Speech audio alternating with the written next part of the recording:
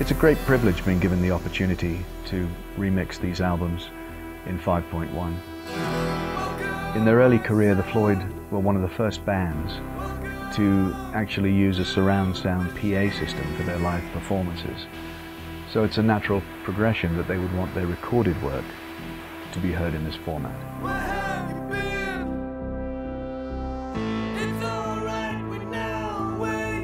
The major issue with the packaging, I think, for the SACD was how to represent the old and the new. The SACD was new, so we wanted a slightly different image, but the old package from 1975 was much admired by the band, I think, and by myself. So I had a bit of a problem. How can I be new but old? And the solution to this problem, as I saw it, was to submit the, as it were, original design to the element in which it was represented way back in 75. So I burnt a picture of the burning man. I drowned a picture of the diving man, and I put the picture of the man in the desert back in the desert. Whereas the veil, which is about air or wind, was a picture of the veil as per the original, but thrown in the air and re-photographed flying through the air. So these images are now slightly different, and they look different, but they resonate with the old.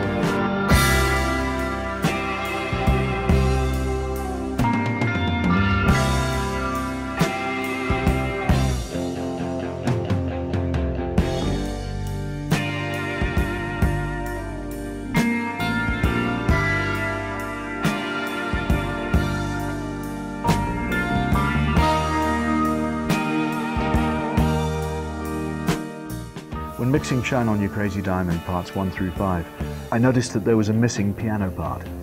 After the second guitar solo, there's a verse section where Rick plays a horn solo on a mini Moog. And on the original stereo mix of the album, there is a piano, an acoustic piano part, behind that solo, blocking the chord changes. Well, it was nowhere to be found on the multi-track. We hunted everywhere, went through all the outtakes, phoned Ian at Abbey Road to say, "Are you absolutely sure you've sent us all the correct tapes?" And he assured us he had. So I phoned the band and asked them if they had any memory of what had gone on and why that piano may be missing. And unfortunately, none of their memories stretched back that far, or to that event, I should say. So I began to speculate about what may have happened. And I imagined a scenario where they were at Abbey Road doing a playback of the mix, having completed it.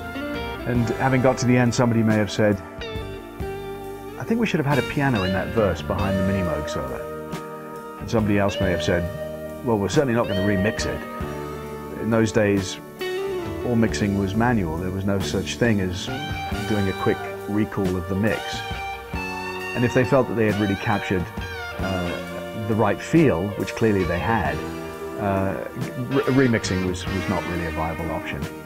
So a logical solution would have been to play the quarter-inch mix back through the console, feed it to a pair of headphones, and effectively have Rick play a live piano overdub to the master mix while printing it to a second quarter-inch machine.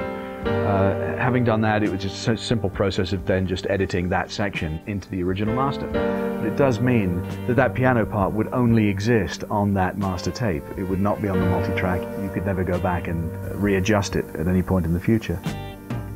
So I thought, well, if that's what had happened, the evidence of that would be there would be an edit on the master tape. There would be an edit going into that section and an edit coming out of it. And sure enough, there was.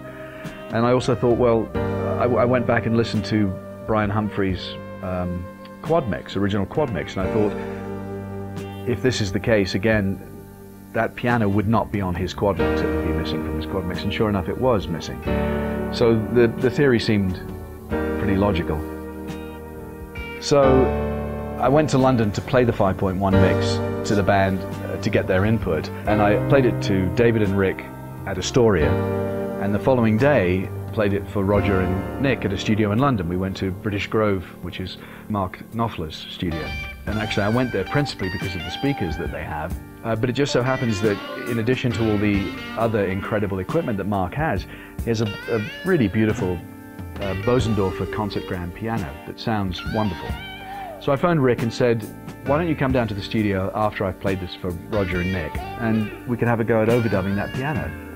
So Rick came down that evening and we listened very carefully to the original, and tried to match as closely as we possibly could exactly what he had played more than 30 years earlier.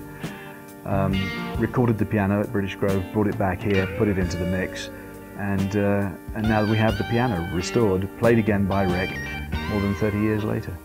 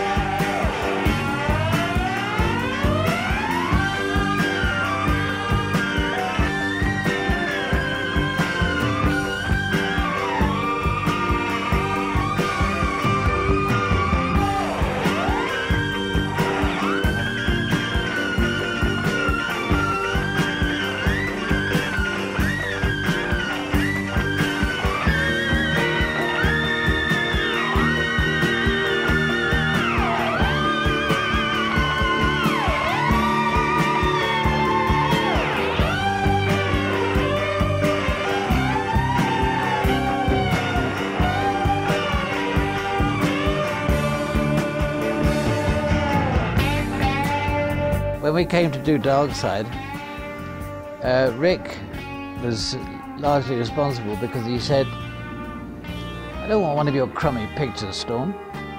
Why can't we have some cool graphic?" And I said, "Well, Rick, I don't do cool graphics.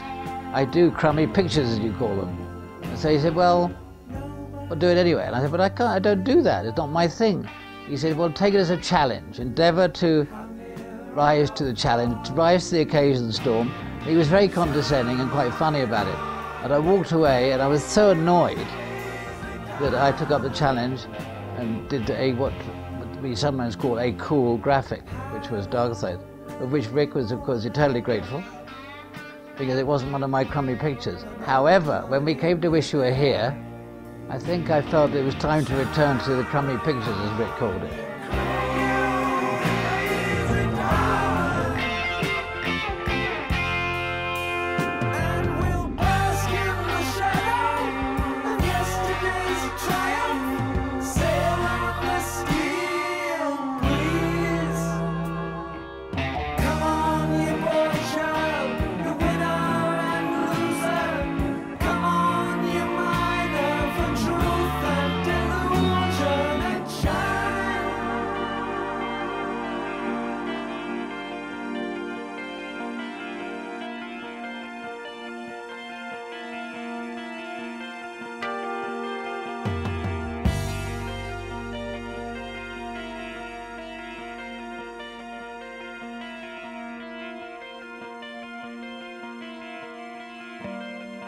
Thank you.